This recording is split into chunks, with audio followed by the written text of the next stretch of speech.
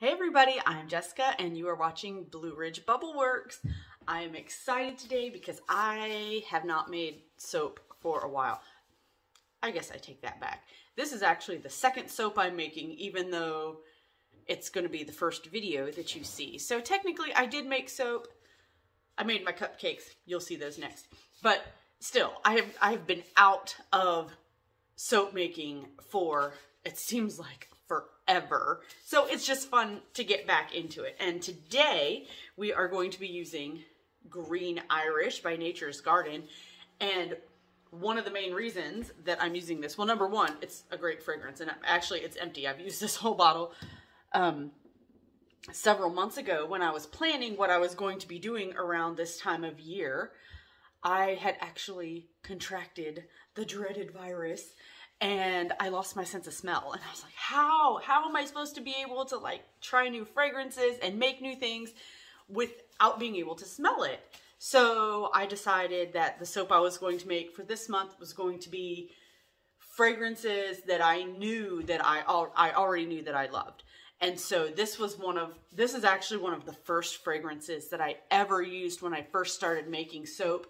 And it was just one of those things. There have been a few fragrances that I've gotten over the years that were just bad. I just don't like them, you know, because you like some stuff and you don't like other stuff. I'm sure there's people out there who loved those fragrances and they're their favorites or whatever, but I didn't like them.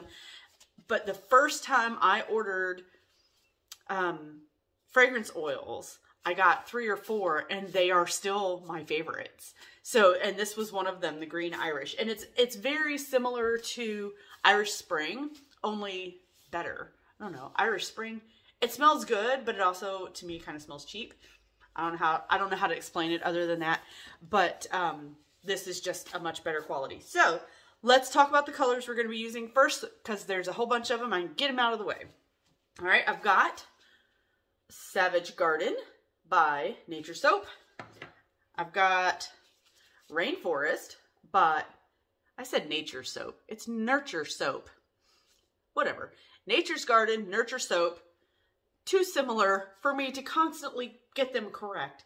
Anyway, so Rainforest, Nurture Soap. And then I've also got a 50-50 mixture of Kermit Green from Brambleberry. And got to add a little bit of the Neon Green from Nurture Soap. And I also have the matte white pigment powder for oils and some Maya Gold. Why is this not wanting to focus? There we go. Maya Gold from Nurture Soap. I don't know what it is about this fragrance. I cannot see this fragrance in anything but greens. And I try really hard to, you know, smell a fragrance and know the name of the fragrance and then branch out from the box, so to speak. And this one, I just can't. You know, like, I don't know. You can't have like a fall scent with the cinnamon and the spice and then have the soap look like a beach. You know, like that's weird. Like it just doesn't go. And I feel like any design that I come up with this that isn't greens, it just doesn't work for me. I just can't get past it. So this is green, green, green. And I like all my greens. So let's get started with mixing it all up. All right, so my house is actually quite cold. We heat with wood and our wood stove is not the most efficient wood stove we've ever had because we've heated with wood in other houses. But this one, for some reason, it just doesn't work quite as well. So it is quite chilly. The room that the wood stove is in this morning, there's a thermometer in there and it was only 65 degrees in that room.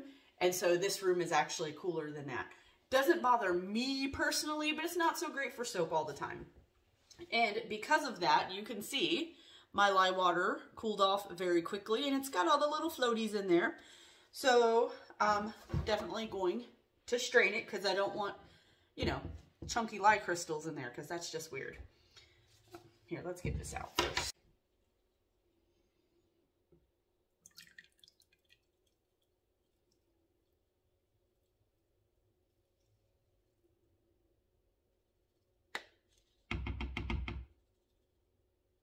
Yeah, look at all those chunkies saved from going in the soap.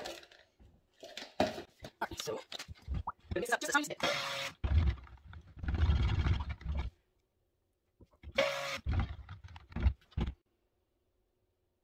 All right, I think that's actually the least amount I have ever stick blended a soap. But like I said, it's very cold in here, and I just don't want to take the chance that it's going to accelerate, because it's probably going to accelerate because of the cold. I actually had to heat up my oils because they had started to solidify again. So I had to wait for the oils to cool off a little bit, and I know there was a temperature difference between the oils and the lye water, and it's hard to work in an environment that you can't really control the temperature as much. I really can't control it as much as I would like to. All right, so let's get these. This looks good. And I'm not going to add the fragrance oil yet because it's going to take me a while. Like I said, I've got I've got 3 greens, a gold, and then white is going to go in here. So it's going to take me a while to get all that mixed up. So I'm going to add the fragrance oil in a little bit.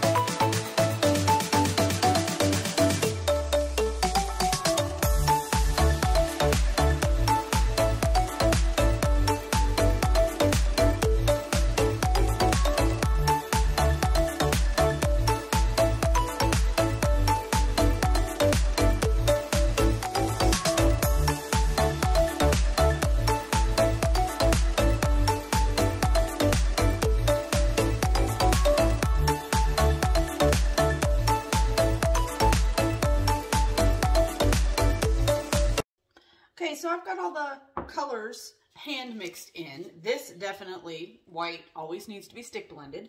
Plus, I have decided to experiment with something. I bought some kale and clay months and months ago, way before I even started doing fall and Christmas fragrances. But I didn't use it in any of those soaps because that was my biggest selling season, and I didn't want to try something brand new during that season. So I got the kale and clay and I mixed it with my fragrance oil. That's why it looks kind of milky and kind of grody, actually. So, and I don't know if this was even the best fragrance to start with this, because the kale and clay is supposed to help the fragrance really stick in the bar. That's one of the things it does. But this fragrance, I've never had any trouble with it fading. Like, it stays strong for a long, long, long time. Way longer than it takes for me to sell out or run out and use it all. So we'll see how it goes. We'll see what it does. I guess this will be almost like a control, because I'll know how the soap feels different, but I'll know that the smell already is going to stay. All right, so.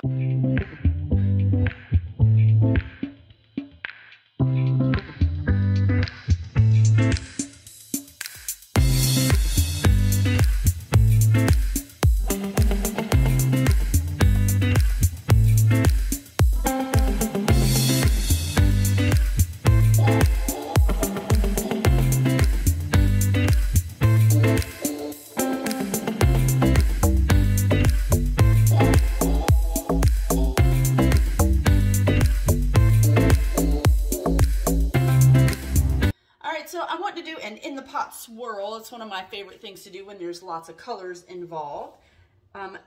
These in the cups are still really, really runny, but that's all right. I'm going to, let's see, I think I'm going to do the dark. first and just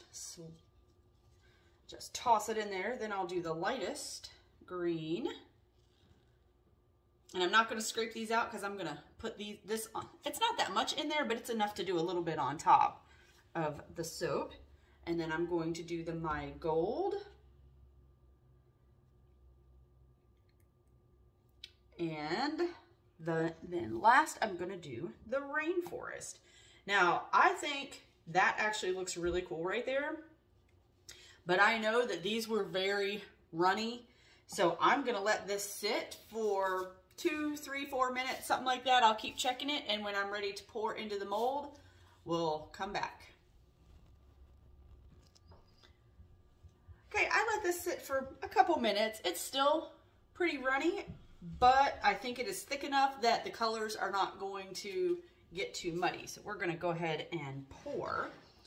And I am just gonna pour in one side and let it flow across, and we'll see how it looks.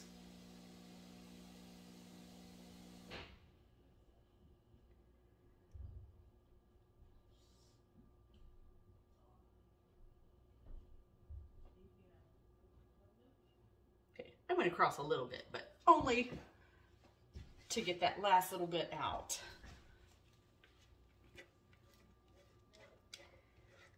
Very careful getting this out. Look at these colors, they're staying so separate. Oh, this is just the perfect consistency.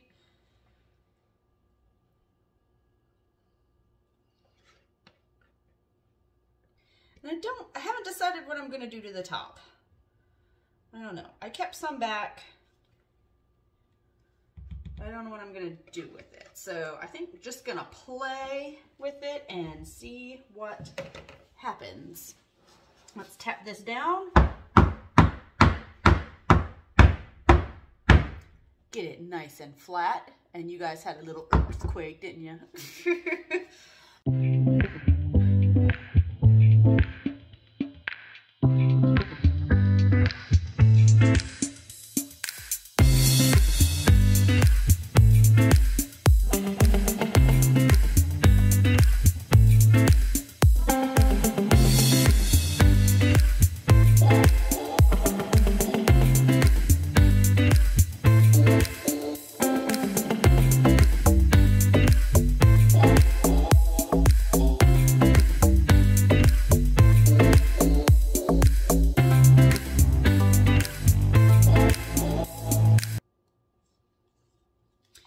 Such a good fragrance to work with. I always forget how nice it is to work with, but it just ended up perfect for our not ideal situation with the temperature and everything. So this fragrance really just performed beautifully. So I grabbed me a little stick, but I didn't want to get soap on, you know, in the drawer or anything like that. So I think I'm just going to do a little random swirl. See how that goes. That looks cute.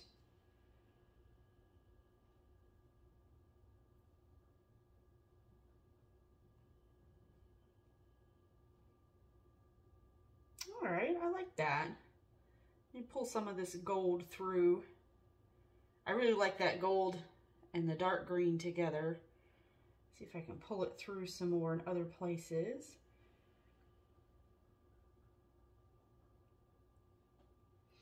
All right, I'm gonna leave that alone before, oh, look, there we go. Leave it alone before I mess it up, and give it another little tap to make sure that it's good and flat. Now, I actually have a lid that came with one of my, one of these molds came with a lid. Not all of them did. But I have wrapped it in plastic wrap because I don't want the wood to touch the soap. So I'm just going to place this on here, and I'm going to get a towel and wrap it all up because remember, it's cold in here, and I would really love for this to go through gel phase. I don't know if it will just because it is so cold, but I'm going to do what I can to get it to go through gel, and we will be back for the cut.